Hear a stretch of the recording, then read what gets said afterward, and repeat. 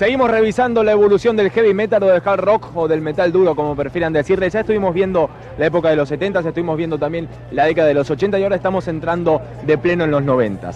Los 90 es justamente donde Metallica deja de ser de cierta forma la banda más heavy, la banda más poderosa del mundo, y eso se debe a raíz de la edición de su álbum negro. A partir de ahí se abren paso a otras bandas como Helmet, Prong y también White Zombie y los mismísimos nuevos dioses del metal, Pantera, que de cierta forma reinventaron la fórmula del metal con unas guitarras súper poderosas y un sonido realmente arrollador.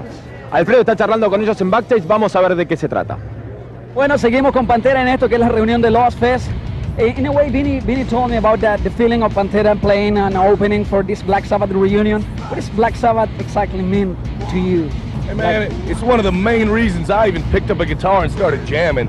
You know, I was into music as a kid, you know, everything that I heard from outside areas, but then I heard Black Sabbath, man, and Kiss, and that's when I knew I had to make my own record collection, because that was it, man, the heaviest sound ever, you know. I was like, damn.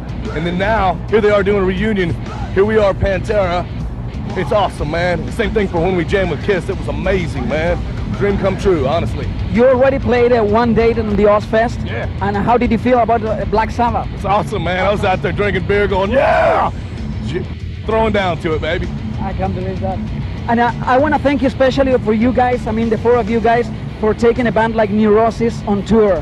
I just met the guys and said Pantera gave us the opportunity. And how did you feel about the new band, Neurosis, or maybe new bands that are playing here in the Ozfest? You know, we like to take a lot of bands out because when we were up and coming band, a lot of the big bands gave us the opportunity to go out and play in front of people, and we like to return that favor and keep it going. Which video you want? Let's go 5 minutes alone, baby. 5 minutes alone!